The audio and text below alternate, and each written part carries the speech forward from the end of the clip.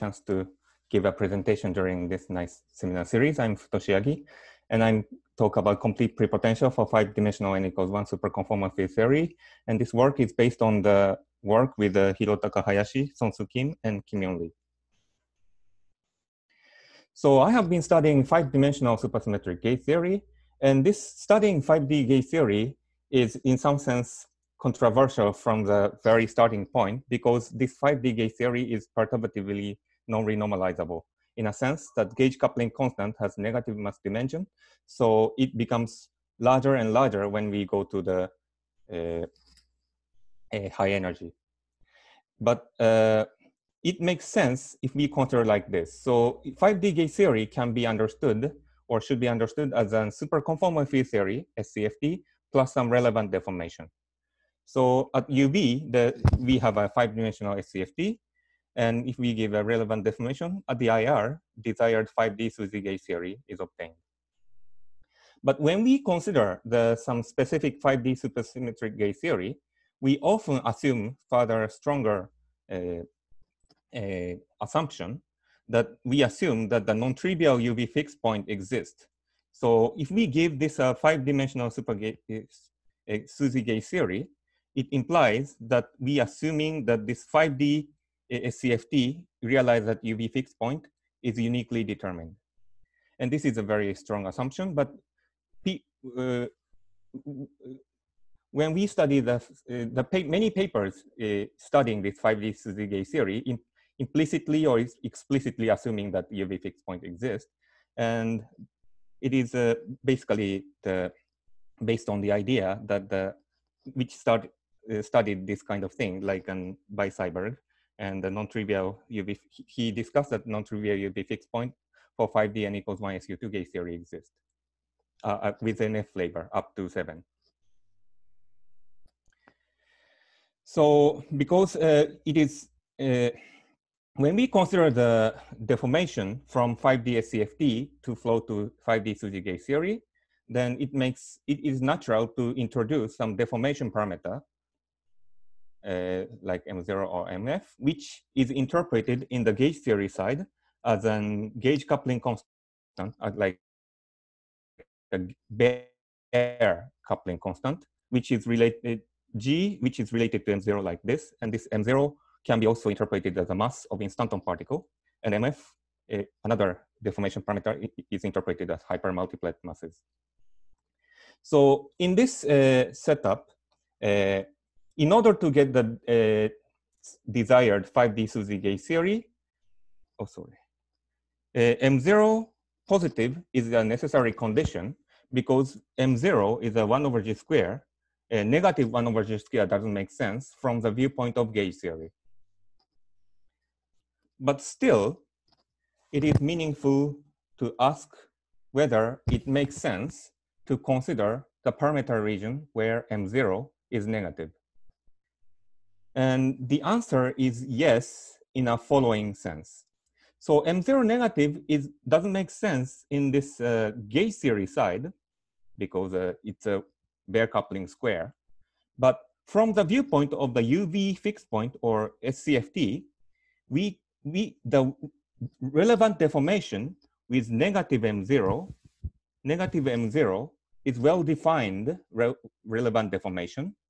And if we do that, it flows to another superimage theory or some other non-Lagrangian theory in a sense that there may not be no good gauge theory description, but still it floats to some theory.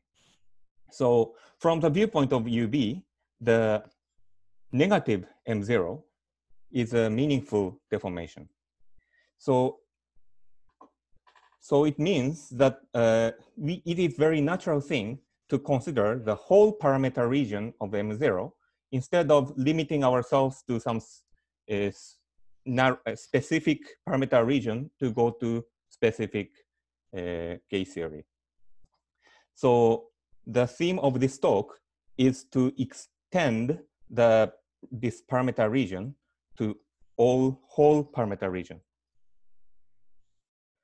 So in order to study this whole parameter region, we would like to compute the prepotential of SCFT defined for whole parameter region, which means including negative M0 from minus infinity to plus infinity. And so defined for the whole parameter region of the deformation parameters. And I would like to call such prepotential as complete prepotential. This naming complete prepotential is just my collaborator and I made up this name when I wrote a paper. And this complete just means whole parameter region. So I said complete because it's defined not only a specific parameter region, but it defined for whole parameter region. And that's why we call complete prepotential. And it's a function of a Coulomb moduli, or which is a vacuum expectation value of the vector multiplet, and also depend on the deformation parameter, which is interpreted as a gauge coupling or hypermultiplet mass from the viewpoint of gauge theory. So I would like to list the, sorry, I said summary, but this is like a property of complete prepotential. And this is a property of the complete prepotential, the expected property of the complete prepotential. And the first one is just, I said just now, like defined for whole parameter region, especially the whole parameter region of M0.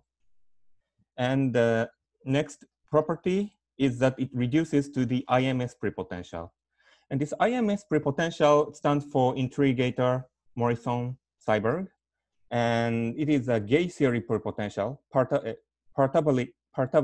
computed in a perturbation. So it's a gauge theory prepotential. And the property is that our complete prepotential should agree with this IMS prepotential inside the parameter region for the gauge theory. So if we choose some parameter region where the gauge theory description is reliable, our complete prepotential reduced to the IMS prepotential. For if we limit the parameter to the some specific range, it agreed to IMS prepotential. So in other words, what I would like to do is to extend the parameter region of the IMS prepotential. But if you go outside of the parameter region where the original gauge theory description is reliable, additional correction may appear. So this is, and finding such correction is some point of this work. And the next property is that it is consistent with the fibrine web diagram, in a sense that it is known that the first derivative of the prepotential correspond to the monopole tension, and this monopole tension, a monopole can be constructed by using D3 brane filling some face in the fibrine web.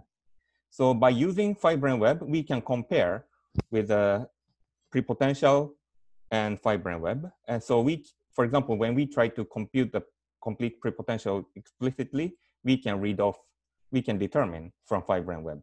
Or if we can compute complete prepotential in some other way, we can compare with fibrine web and see the consistency. And another property is that it respects the global symmetry. The global symmetry of the SCFT. And this global symmetry of SCFT is often larger than the global symmetry of the gauge theory, because it is natural, because gauge theory is obtained by the relevant deformation, like a mass deformation of instanton particle. If we do such deformation, this deformation may break some of the global symmetry of SCFT. So in other words, the global symmetry of SCFT may enhance from the view compared to the gauge theory global symmetry, and our complete prepotential respect this enhanced global symmetry realized at UV fixed point. And next one is that it is consistent with UV duality. This UV duality means that, sorry, I forgot to mention UV duality at this stage. Some gauge theory and other gauge theory may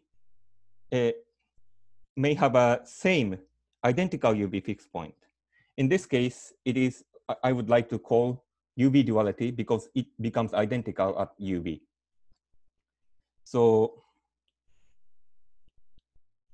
And this complete prepotential is expected to be consistent with UV duality in a sense that if we choose one parameter region, complete prepotential reproduce IMS prepotential for one gauge theory. If you choose another parameter region, then it reproduces IMS prepotential with the other gauge theory. And this is somehow the consequence of one, that it reproduces IMS prepotential. So if you have, some superconformal field theory have multiple gauge theory description depending on the parameter region, it should reproduce all. And finally, I discussed that this complete prepotential can be derived from Nekrasov partial function, 5D Nekrasov partial function compactified on S1. And so I briefly explained all this property, but explaining this property more in detail is the point of this seminar. So from now, I would like to explain these property one by one. And this slide actually works as a plan of this talk. So I will explain from one. Now I explain this one, and then next 2, 3, 4, 5. So from now, I would like to focus on the reproduction of IMS prepotential. So I will start this section, but if you have question, please, I'm glad to answer. Sorry, Futoshi, I didn't understand you. When it's the UV duality, yes, is different from the M0 being negative. You consider the two things distinct? Yeah. Well.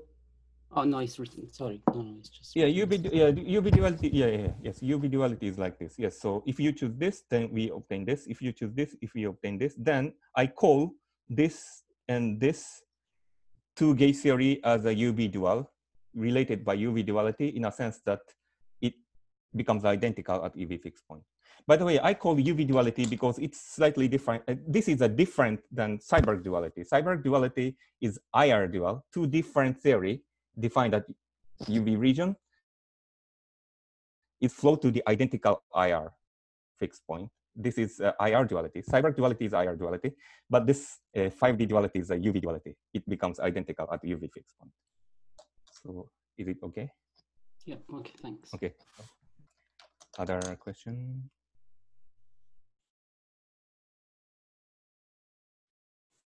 Okay, so let me continue, and I will explain the point that our complete prepotential reproduce IMS prepotential.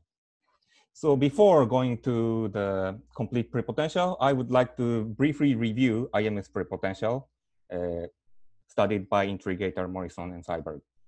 Sorry, I have a question. Oh yes, please. Sorry, what's the value of M0 in 5-dimensional CFT at UV fixed point? At UV fixed point, of course, it's 0. So 0. Yeah.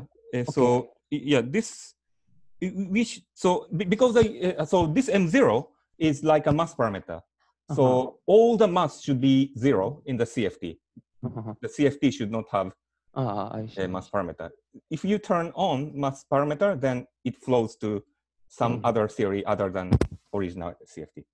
Okay. This is the situation. Yeah. Thank you.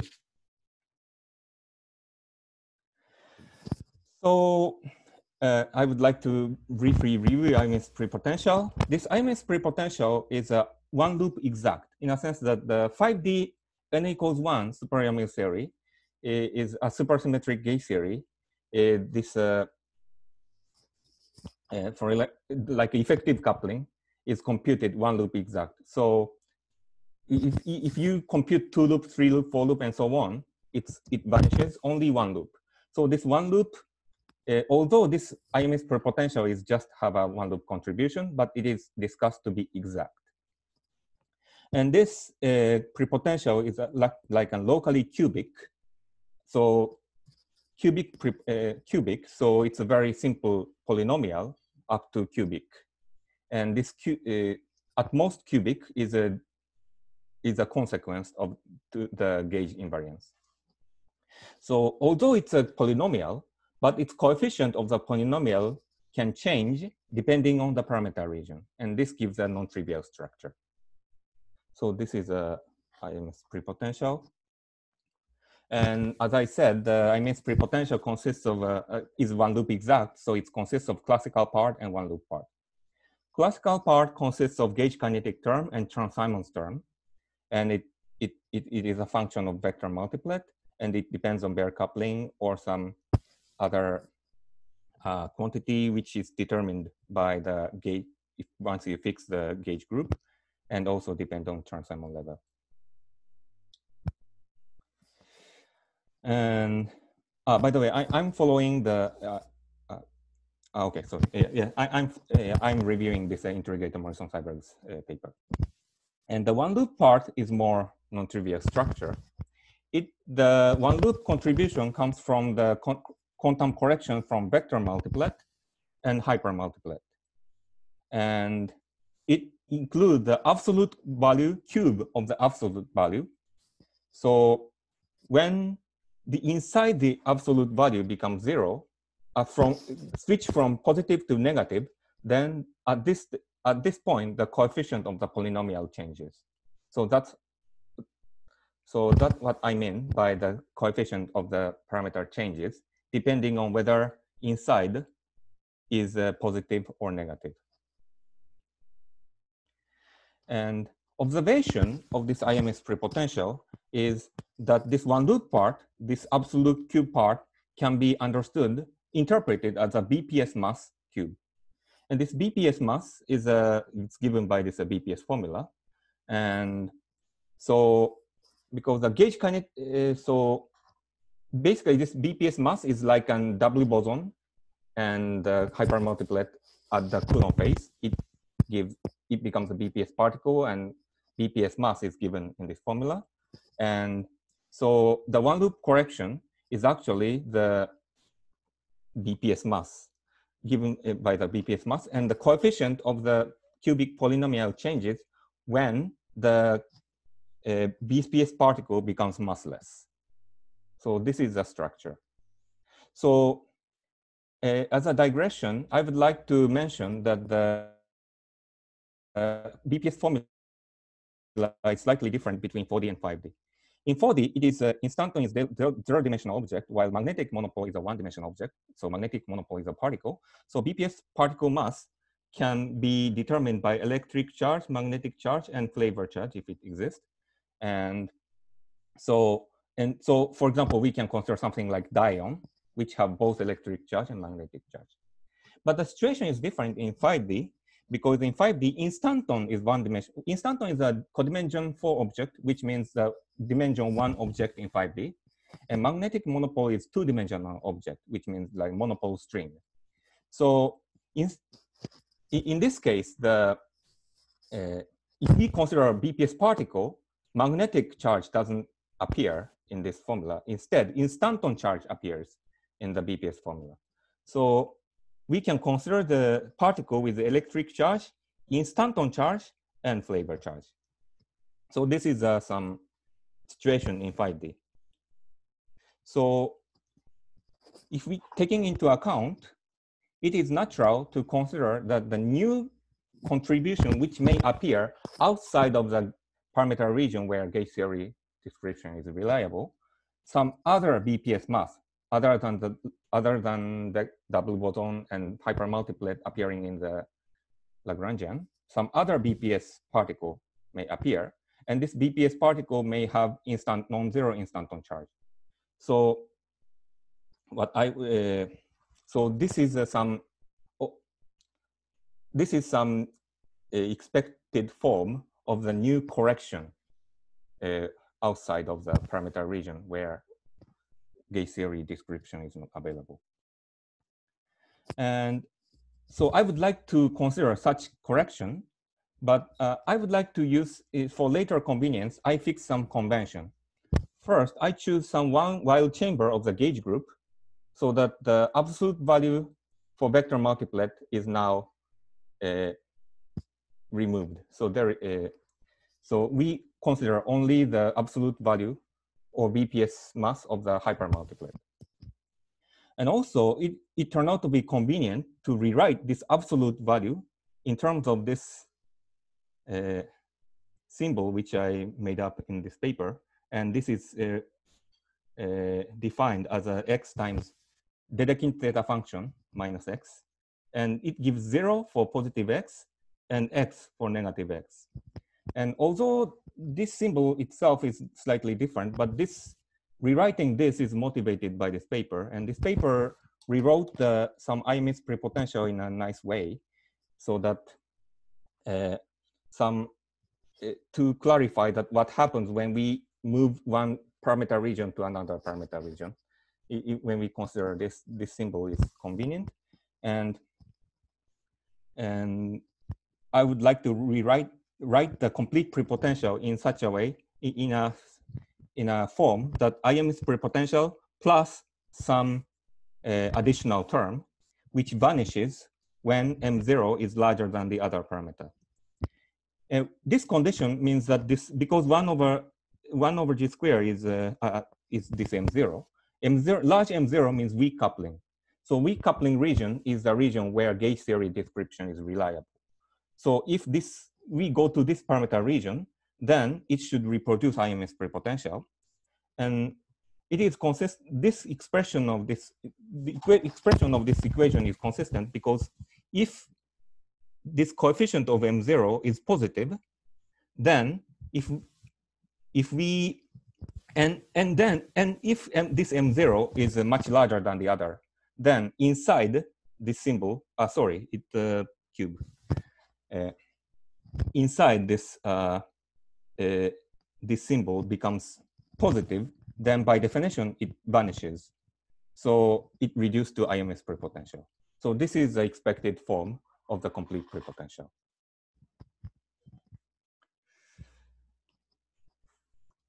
So I basically finished the structure of reproducing IMS prepotential. So I go to next point, but do you have any question for the moment?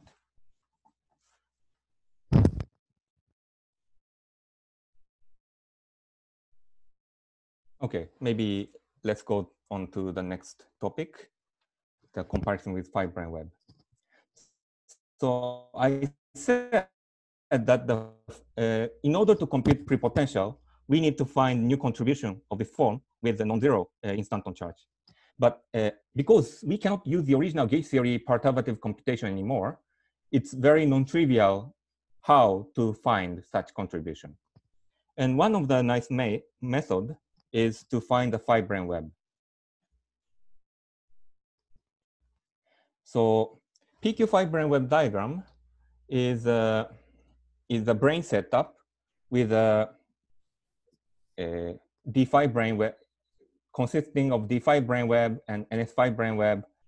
D5 brane and NS5 brane and its composite bound state. So all the 5 brane are extending to 0, 1, 2, 3, 4 direction and localized to 7, 8, 9 direction, and gives a non-trivial web diagram in 5 and 6 direction. So sorry, I write 5 and 6. And from the BPS condition, it is known that PQ 5' web, which consists of P D5 brane charge with Q NS5 brane charge, should be tilted in a PQ direction. So by looking at the direction, you can tell the charge of the 5' web. And when we use this PQ 5' web, we can discuss we can construct the gauge theory and also the SCFT realize at UV fixed point. For example, we consider the case where, in case for rank 1 E1 CFT, for the moment, please, this E1 indicates the global symmetry of the CFT, but for the moment, please think just as a name. So we consider the CFT realized on the intersection point of 115 brane web 115 brane and 1 minus 15 brane. And so this CFT is realized on the intersection point. And if we consider the deformation positive M0, then this distance corresponds to proportional to M0. And this can be interpreted as an SU2 gauge theory. And actually, in 5D, it is known that there are two types of pure SU2 gauge theory. So, and we distinguish by saying discrete set angle. But here, please just understood just from this figure. Like it is just SU2 because 2 d5 branes are coincident. If you go to Coulomb phase, we separate this 2 5 brane web while still fixing the external line. So, and then each length is given by this. So this this Coulomb moduli A is determined is related to the distance between 2 d5 brane, and this M0 is this length, originally this length. So if you extend this square without changing the external line, we can compute the length of this part. And we can parameterize the 5 brane web by using the deformation parameter or Coulomb moduli. And if you compute the area of this square, then we can compute easily by multiplying two lengths. And then we can compute the prepotential up to integral constant. And the nice point of this 5 brane web is that we can consider M0 negative region in a very natural way. If we consider M0 negative, then it deforms like this. So now we obtain some other SU2 gauge theory. In this specific case, another gauge theory is also SU2 gauge theory, but the difference between the previous one is that it is realized on top of NS5 brane. The previous example, it is realized on 2D5 brane. In this case, it is realized on NS5 brane. But of course, if you take S duality, then it becomes the usual SU2 gauge theory realized on T5 brane. And then we can also compute the area, and then we find that the same prepotential is obtained. So although I said that the additional contribution may appear, in this specific case, actually it turned out to be the rare case, but in this specific case, this IMS prepotential can be, is available for whole parameter region, not only M0 positive, but also M0 negative. But this is not always the case. Let's consider another example, which is called E1 tilde SCFT. I'm sorry, I have a question. Yes, please. Yes. This one doesn't seem to respect the Weyl symmetry, right? If you send A to minus A. Sorry. Yeah, that's right. That's right. This is like that throughout this talk. So it doesn't, because I use the convention that I choose Weyl chamber of the gauge group. So like A is positive. So I would like, so in my complete, I write down the complete prepotential in such a way that it does not respect the Weyl transformation, in a sense that I already choose specific Weyl chamber. So instead of sacrificing the nice manifestation of gauge group, I would like to make manifest the global symmetry, the enhanced part of the global symmetry. And somehow it is technically very difficult to make both gauge group, gauge symmetry, and global symmetry manifest. Global symmetry means the global symmetry of SCFT, enhanced global symmetry, and gauge symmetry cannot be make manifest, or difficult to make manifest simultaneously. So in this talk, I completely sacrifice the Weyl invariance due to gauge transformation. Okay, thank you. Yeah, thank you for your question. Yeah. So it's like this. So next example let's consider another type of SU2 gauge theory, which is said to be discrete rectangle pi. And this is a, maybe I should start from saying that I start from E1 tilde SCFT, which is realized by, again, the intersection point of these 4 fibranes. And then if we consider the positive M0 deformation, we obtain SU2 gauge theory, but with slightly different SU2 gauge theory than before. And it is often distinguished by saying that discrete rectangle is pi. And if we go to Coulomb phase, then we can compute the length of each part by using M0 and A. And the difference is that if we go consider negative M0, then the deformation is like this. So this figure does not correspond to any gauge theory. So I call non-Lagrangian theory. And if we go to Coulomb phase, depending on the parameter region where it is larger than or smaller than -1/2m0, and then if A is large, then the shape looks similar to the SU2 gauge theory case.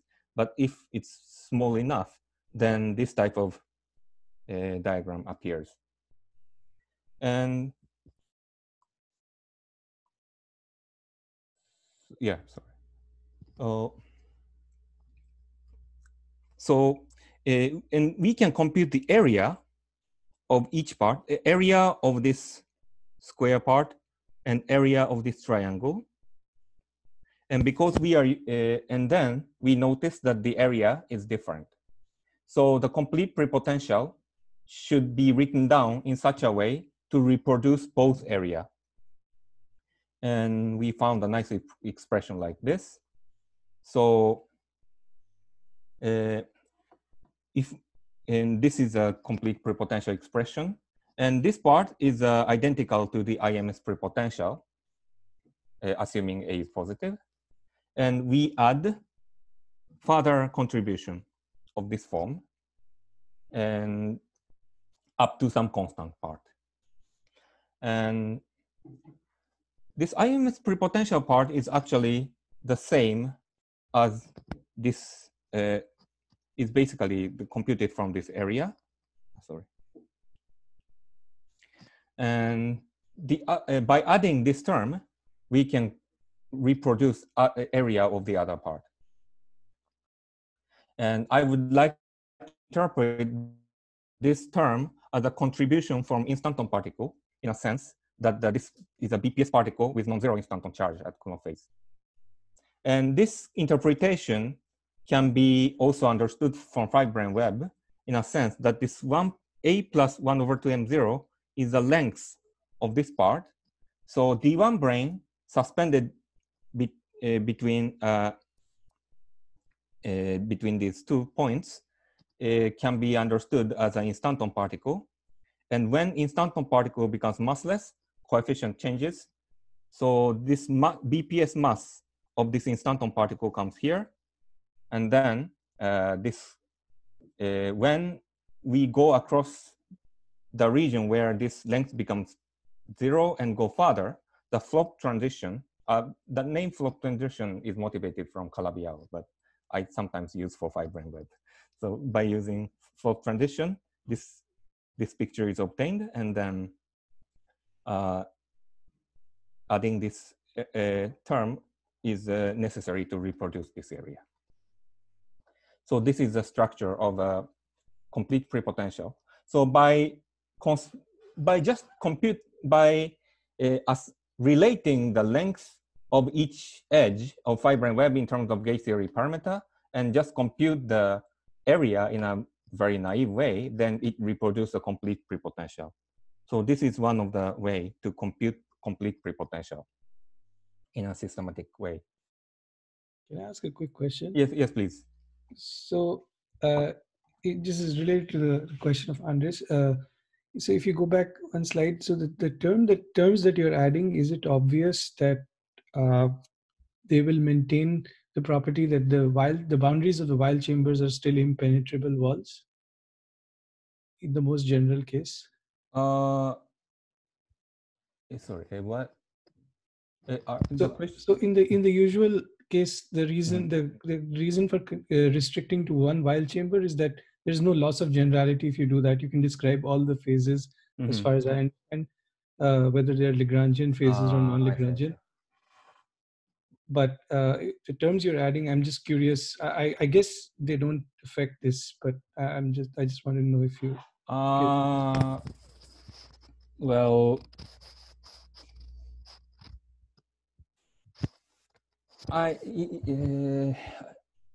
for negative A, the meaning is. I see. I mean, the negative A would just be a different Weil chamber choice in that sense. But so that's usually okay. But I'm just curious if maybe this is not very relevant. But it may be interesting question in a sense that because the Weil invariance of gauge theory becomes less manifest in this picture. But I would like to. Okay, I don't know whether it helps, but I tried to write some phase diagram, which so actually there are something very non-trivial is happening in the in this case, in a sense that I'm considering only a positive part, and as long as we are considering this ordinary SU2 diagram, I think it's straightforward to interpret the negative A because it just exchanges the position of upper D5 and lower D5, but even if you exchange the position, nothing happens. So the Weil invariance here is non-trivial. But if you go to this phase, it becomes much more non-trivial what happens in the negative one. But I would like to just interpret that the same copy appears here and still gauge while invariance is preserved. But this, so I would like to answer yes, but it's difficult to tell how to discuss this thing. For the moment, I'm just considering the parameter region of this region. So by the way, I said that I consider A positive, but in some specific region, the parameter region is the lower bound of A becomes larger than A equals 0, because if we shrink this triangle, we cannot go further. So there is a lower bound which is more above 0. So actually, this parameter region is a very complicated issue. So, but what I would like to consider is that let me answer your question in another way. So, from the gauge theory point of view, while invariance of a gauge group is of course important. But if you consider the whole picture from the viewpoint of SCFT, on top of SCFT, there is no intrinsic gauge group. And only if we go to the IR, then a gauge group, a gauge symmetry appears. So in this sense, if we would like to consider from the viewpoint of SCFT, it is natural to use a convention where one value of parameter corresponds to one vacua, or one vacua is correspond to one parameter. So also in that sense, it is natural to limit ourselves to one Weil chamber in such a way that one value corresponds to one vacua. So yeah, I don't know whether this nicely answers your question, but yeah, this is what I'm thinking. No, thank you. Yeah. Okay. Thank you. Yeah, thank you for your question. So do you have any other question? So now this relation with fiber and web is over, and now I go to global symmetry. Sorry, may I ask, after your Floch transition, your Floch transition in that case, yes. You have no Lagrangian interpretation, right? But you have the prepotential. That's right. Can you interpret whether the diagonal segment that you've created from the flop whether it can host a p-comic, some sort of instanton, not a D1, but maybe some SL2Z rotated. Well, you can consider also in this phase. I think you can consider some 1,2 1,2 string inside this 1,25 brain or something like that.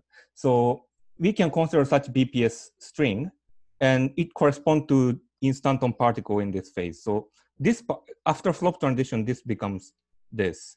So yeah.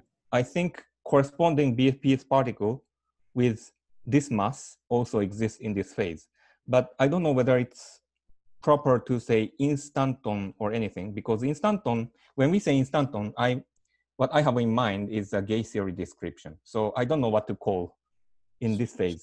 String instanton. Yes, some kind of BPS particle. Yeah.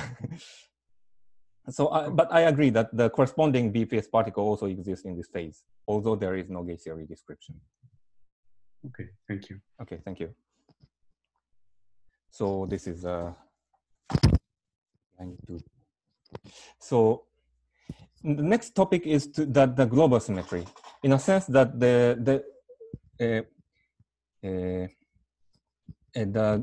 this complete prepotential is invariant under the Weil group of the global symmetry of SCFT. So as I said, the global symmetry at UV fixed point might be larger than the gauge global symmetry of the gauge theory realized at IR. For example, SU2 gauge theory with NF flavor, naively, it has a SO2NF global symmetry, and it is not discussed that there is additional U1 symmetry called instanton, whose charge corresponds to the charge of instanton. So instanton, the corresponding to instanton charge. And but at UV fixed point, it is discussed to enhance to ENF plus 1. This ENF plus 1, as for E8, E7, E6 is some very famous exceptional Lie group. And E5 and E4 are defined by removing the node from the left one by one and interpret. So if, for example, if you remove, starting from, if you remove one node from E6, then what we obtain is this thinking diagram, which is SO10, and so on. And so in this way, we can define E up to E1 to E8. And E1 and E1 tilde and E1 is actually the same, symmetry which I mentioned previously. So, and it is known that IMS prepotential is invariant under the Weil group of this SO2NF, but does not respect the enhanced part of the symmetry. But this is because IMS prepotential restrict the parameter region. For example, if we consider E1 symmetry corresponds to the change where M0 goes to minus M0. And so, and that's why the usual gauge theory prepotential does not respect this symmetry, because we are usually assuming M0 positive. But in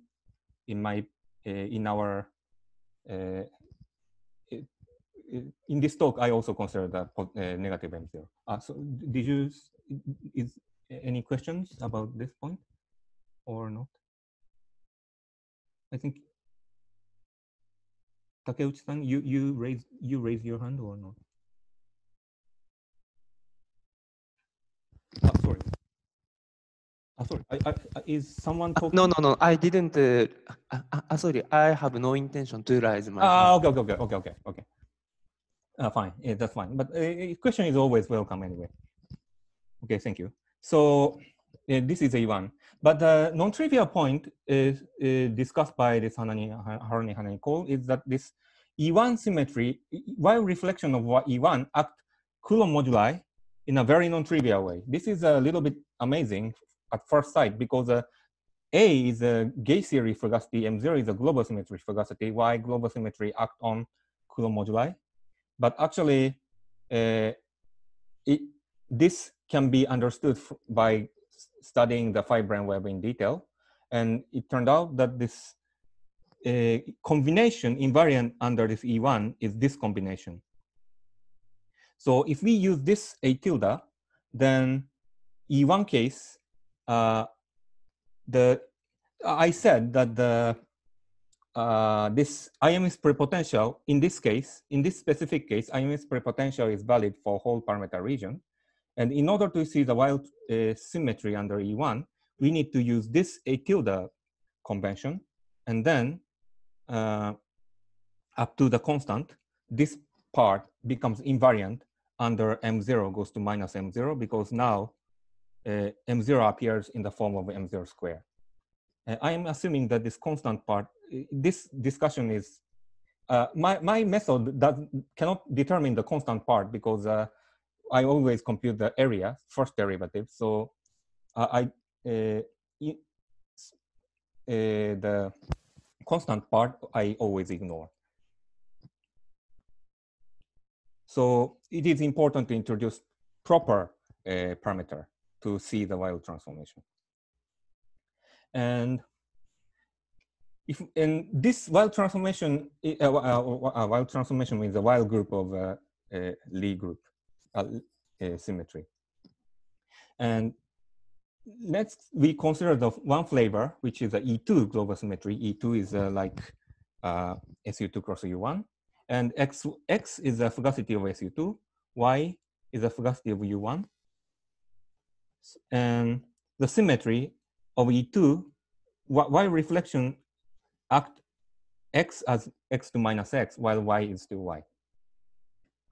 And if this part, when we rewrite the IMS prepotential in terms of this new variable X and Y in such a way to see the SU2 cross U1 structure manifest, then we notice that this new term is necessary to make whole expression invariant under Y reflection, because X becomes minus X. So if we have this term, then as a total, it becomes invariant under Y reflection. And adding this term, by adding this term, I confirm that this complete prepotential defined given like this also reproduce the area computed from the five-brane web.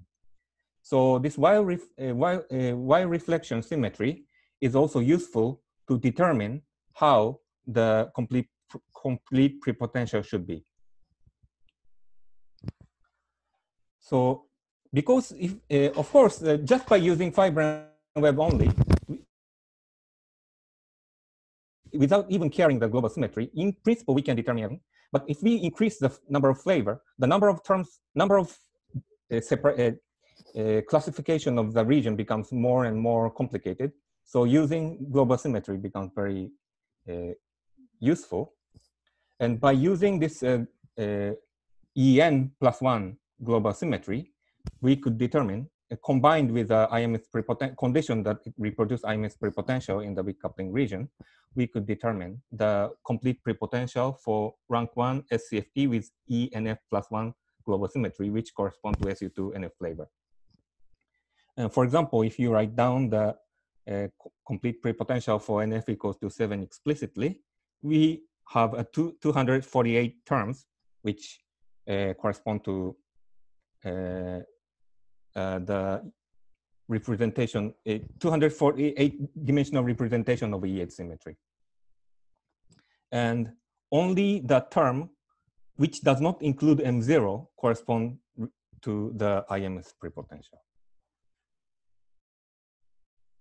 So by using, now I explained how to make and of course, as I mentioned before, it is important to use the invariant combination of A instead of original A. It is important to use the invariant combination of Coulomb moduli.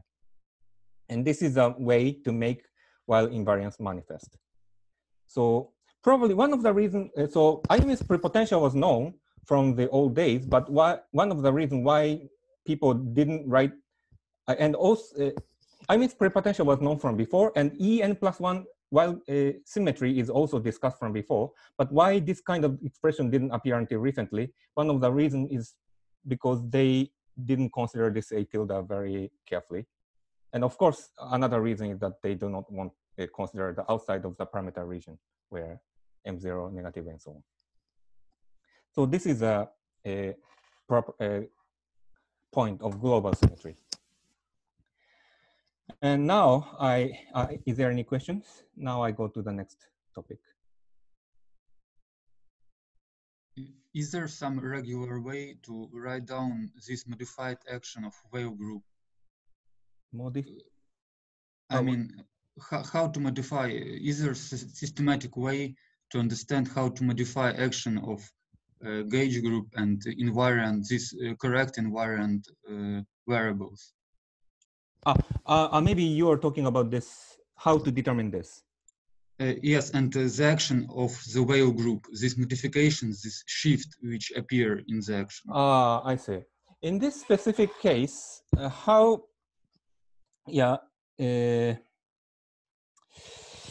well, it is non-trivial, but this is actually another paper which I wrote. But for example, how I determine this for pure SU2 case is that by observing that this is actually the, what should I say? If you rotate this picture 90 degrees, then it also gives the same shape, but this length is exchanged. And somehow the Aharoni, Hanani, and Cole discussed that this exchange, these two parameters, can be interpreted as the while reflection of E1. So if you rewrite this, 2A becomes half M0 plus 2A, and half M0 plus 2A becomes 2A. By solving these two equation, we obtain that M0 becomes minus M0, and A becomes like an A plus half M0, and so on. And so this kind of argument can be extended to higher flavor. For example, if you have a full flavor like this, then we can consider the reflection to I don't know whether reflection or rotation, which is better, but for example, we can consider the reflection, and then this parameter is mapped to here, or this parameter, this length is mapped to this length, and so on. So we will obtain the map between the original one and reflected one. And if you solve this Z2 reflection, we obtain the enhanced part of the global symmetry plus non-trivial action to A. So then we know how Coulomb moduli A is acted on by the wire reflection, and we can determine the invariant combination. So this is how we determine the combination, but this is very non-trivial observation, and this will amount to one more talk. Futoshi, may I ask a question, please? Yeah, please. For this new complete complete prepotential, suppose you apply it to other gauge groups, say SU3. Yes. It can give you the new bound on NF, right? Whether it's a 5D completion or 6D completion. Yeah, that's right. Yeah. In these cases, how do you obtain the A tilde for other gauge group? You always rely on the PQ web, or? Sorry, how did I do? Wait for it.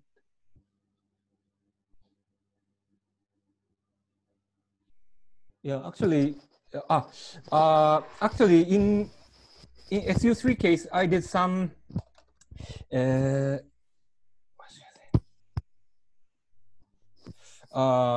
It's very complicated. So let me explain. So for this case, next in the next, so I will explain this higher order case. So I will. Okay, sorry so, to jump ahead. Okay. So I will let you. no problem. Okay. So for example, if we consider a SU29 flavor, and then Sorry, Futoshi. Oh yes. Can I ask you a question on the previous slide? Okay, fine. Why did you remove the A tilde cube? This is again the non-trivial thing, but we can show that in the physical Coulomb moduli parameter, this A tilde is always positive. And physical Coulomb moduli means that by solving the condition that the monopole tension must be positive. So although I originally start by saying that A is positive, in some parameter region, by solving this condition, we can show that A is positive if M0 is positive, but for M0 negative, A plus M0, which is A tilde, which is a combination of this, becomes positive. So we can show such lower bound of A by solving this condition, and which means that the area of the area appearing in the fiber web is positive. So by thanks. Yeah, so that's why we can remove this. This is always A tilde is always positive. So yeah, I just have a quick follow-up question. So if you drop that term, doesn't that affect the first derivative of the prepotential with respect to that, with respect to A? No, I don't think so, because even if you do this, then this contribution just gives sorry, wait for a minute. So sorry, let me consider more carefully, because this is just A for A positive, A tilde positive, and 0 for, sorry, the opposite. 0 for A tilde positive and A tilde for A tilde negative. So even if if it's 0, in this parameter region, then first derivative is also 0. And in this parameter region, sorry, it's cube.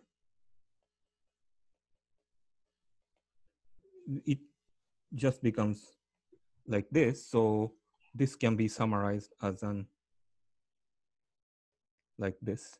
So right. So at that point, it doesn't make a difference to the string tension also. That's right. So we can treat this symbol as it is, like similar to absolute value. Like, sorry, what should I say? Yeah. So the vanishment if it vanishes even after second derivative, first derivative or second derivative. Sorry, this is a. Thank you. Yeah, thank you for the question. Sorry, now So actually, now there was a question how to determine A1 tilde, A2 tilde.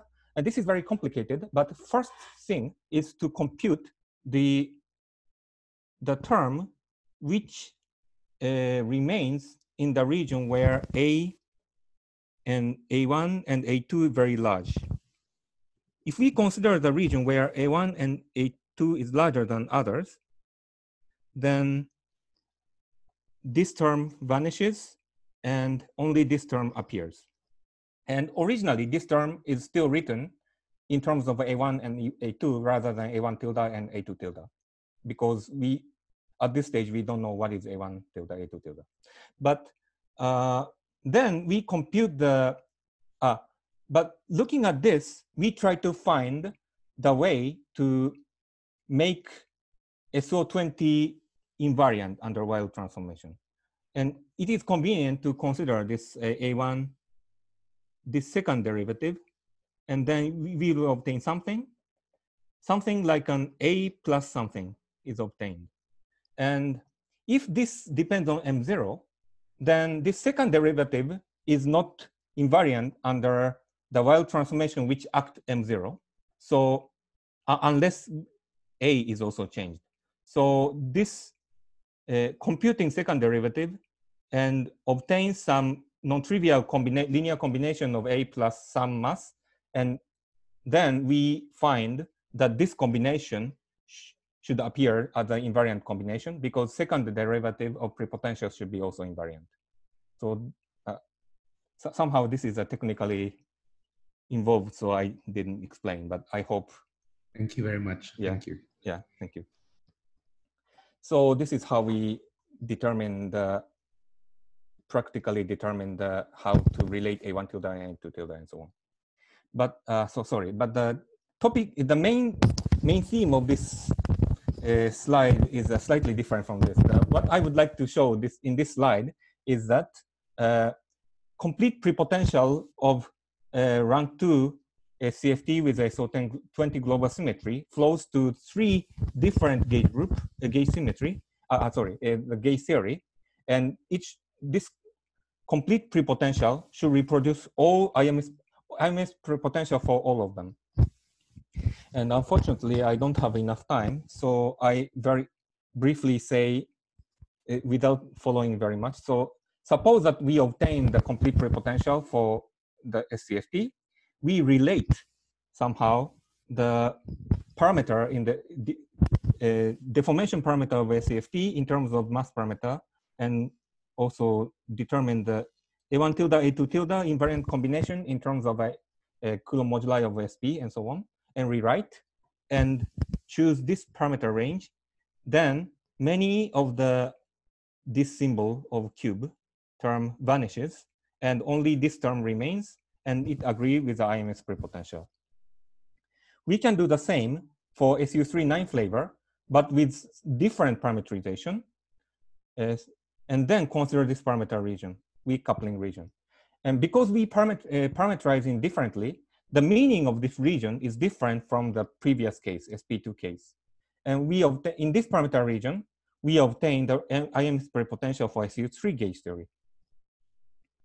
And if we parameterize in still different way, then and take the weak coupling limit for both SU2 gauge theory is weakly coupled, then we obtain the IMS prepotential for this cleaver gauge theory, product gauge group theory of SU2 cross SU2 gauge theory.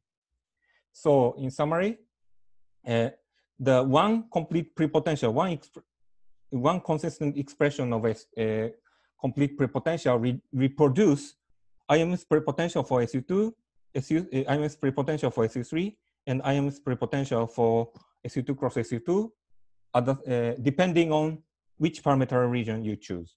So our complete prepotential explains the structure of UV duality in a nice way. And finally, I would like to, although I almost running out of time, but I would like to explain the relation between Nekrasov-Paschen function. So Nekrasov-Paschen function is known to be consists of perturbative part and instanton part. And if you use perturbative part and take omega deformation parameter goes to 0, and it is known that the prepotential is obtained, this prepotential is for 5D gauge theory on S1. And if IMS prepotential is a 5D gauge theory without any S1 compactification, so IMS prepotential is obtained by the large compactification limit. And in this argument, we didn't consider the instanton part because instanton part is suppressed by the instanton factor. If M0 is large, then instanton factor suppresses the instanton contribution, and only perturbative part is enough to reproduce the gauge theory prepotential. But now we are trying to relax this condition, so we need to use whole Nekrasov-Paschen function, not only perturbative part but also instanton part, and do the same thing. And the claim is that the complete prepotential is obtained by the omega deformation parameter 0 and the compactification limit, including instanton part, and then we obtain the complete prepotential. And additional term, and as far as I discussed before, the complete prepotential include not only IMS prepotential part, but also additional contribution, and this additional contribution turned out to come from instanton part. So in some sense, we are considering the instanton effect of the 5D gauge theory, 5D SCFT. Although I don't know whether it's proper to call instanton effect, but it's consistent because this can be understood as a BPS particle with instanton charge. So it comes from the instanton part of the Nekrasov Paschen function. And basically, we can summarize this limit in this form.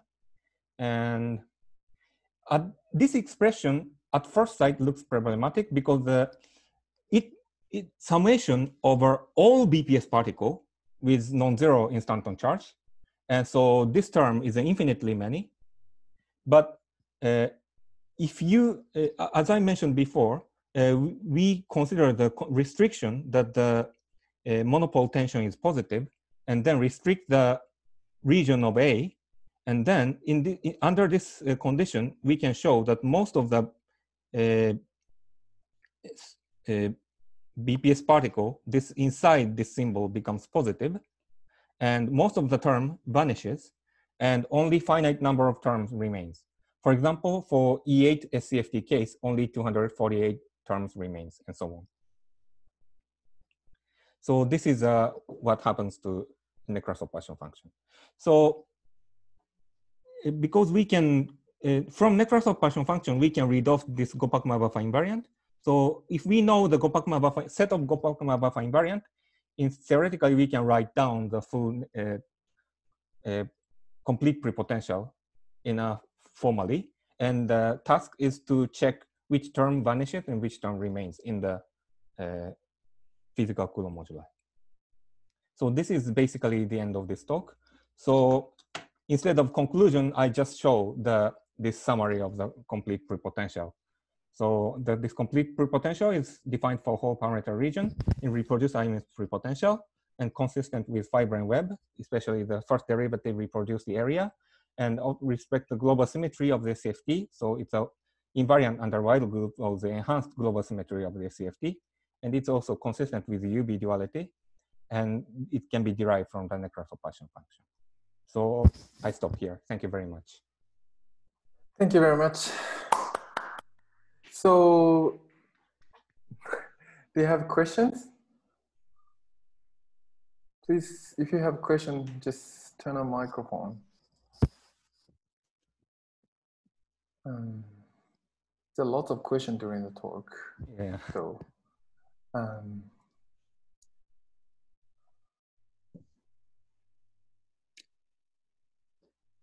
may I ask a question? Yes, please.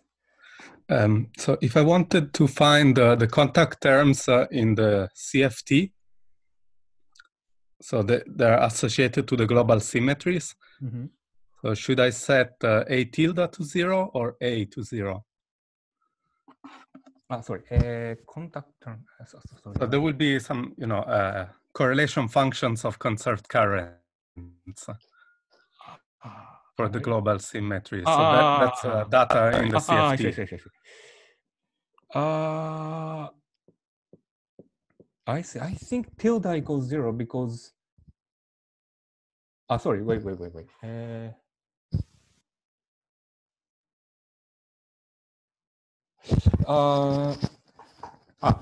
I think.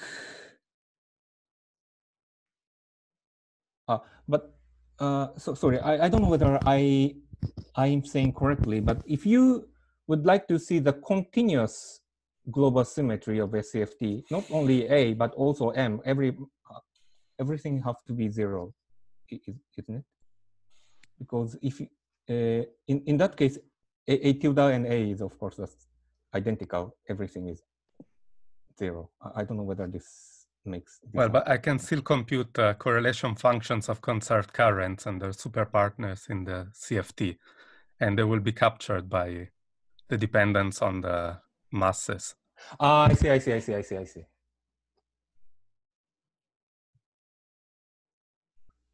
I think A tilde equals 0 because actually I haven't thought about that, but what I'm sure is that A tilde is the invariant combination, A is not. So from the viewpoint of conformal field theory, A tilde is much natural object and it's invariant.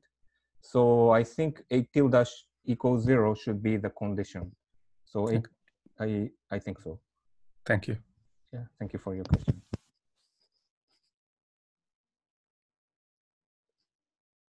Other questions? So is this complete prepotential can be under, so in terms of this Calabi-Yau, so you would change the Calabi-Yau, right? Once you, but this UV duality is kind of like a duality between Calabi-Yau 3-4, toric Calabi-Yau 3-4. Does it relate some some topological string amplitude or Gopakma buffer invariance between these two? Yes. And can it be interpreted? Okay, so can it be interpreted some like a wall crossing? It's like, because I mean it's kind of flop transition. Like once you change, yeah, it's like a flop Taylor transition. parameter. Yes, it's a flop transition. So we can what should? Yeah, I think actually I don't know much about wall crossing, but I think wall crossing in flop transition is a similar philosophy in a sense that the flop transition we can flop. If we try to identify this fibrine web as a toric diagram of the Calabi-Yau, flop transition is flopping this 2 cycle and change one Calabi-Yau to other Calabi-Yau. But topological string, there is something called the flop invariance. If you compute the topological string for this and topological string for this, they are essentially identical, gives the identical topological string partial function. Yep. So in some sense, that's why Nekrasov partial function can reproduce the complete prepotential. The Nekrasov partial function is agree with the topological string partial function, and topological string partial function is invariant under flop transition. So that's why the Nekrasov partial function is actually available for whole parameter region, and that's why it can reproduce complete prepotential defined for whole parameter region. Okay. But at one basis, it doesn't capture like a whole topological string partition. Whereas if you go to the other side, you get some contribution from some other BPS particle. Well, you're talking about the topological string, right? The topological string partition function are identical. Is basically one expression, and if you just know one expression, basically it's invariant. There is some subtlety about some continuation, but basically, at least the main part is invariant. And I see.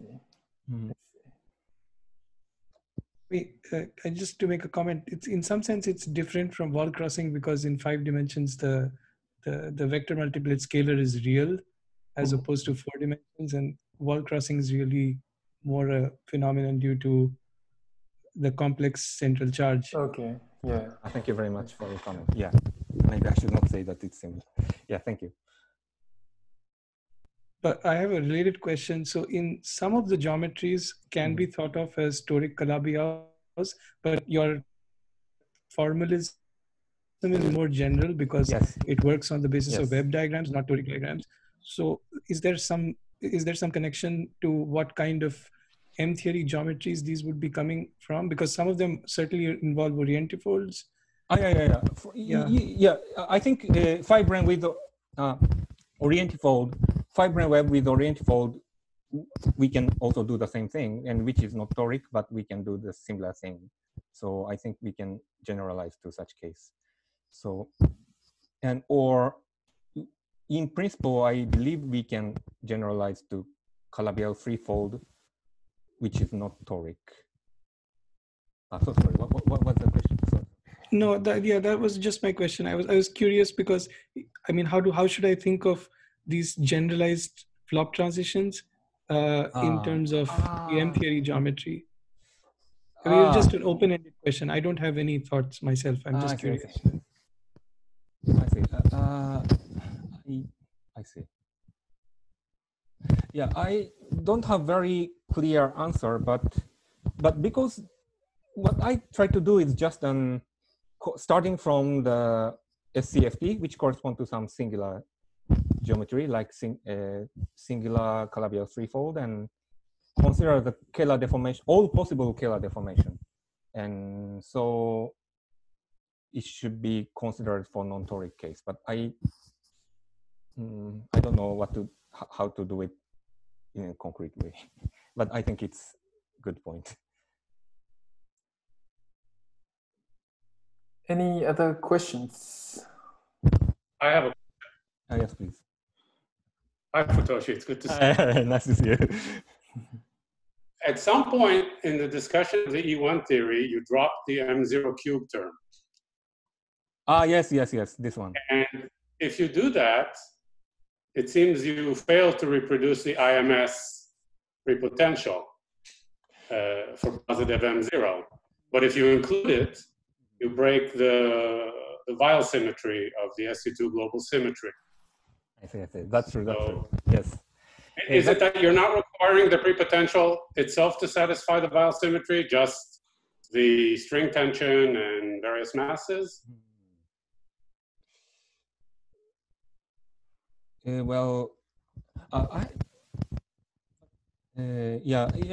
you say, first of all, this unless we throw away this M0 cube, then Weil invariance is not respected. So I'm tempted to say that the result after throwing away is correct. And then it does not reproduce IMS prepotential, but in the IMS paper, I think they said that this constant term is not very important or something. So I suspect that they didn't, their IMS prepotential is not very careful about the constant term. So in some sense, I think this is just because all the BPS observables that they cared about were arrived at by taking derivatives with respect to the Coulomb moduli. So those are insensitive. So at least in flat space, the constant term in the prepotential doesn't seem to have much to do.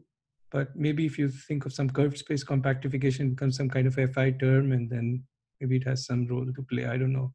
I see. This has always bothered me, but I was also going to ask similar question. I see. Yeah, thank you for your comment. Yeah. Okay, thanks. Yeah, thank you. Okay, so I think if you have further question, maybe you can ask in the informal discussion from now. So I will stop the recording. So let's thank the speaker again, whatever method. Very much. Thank you.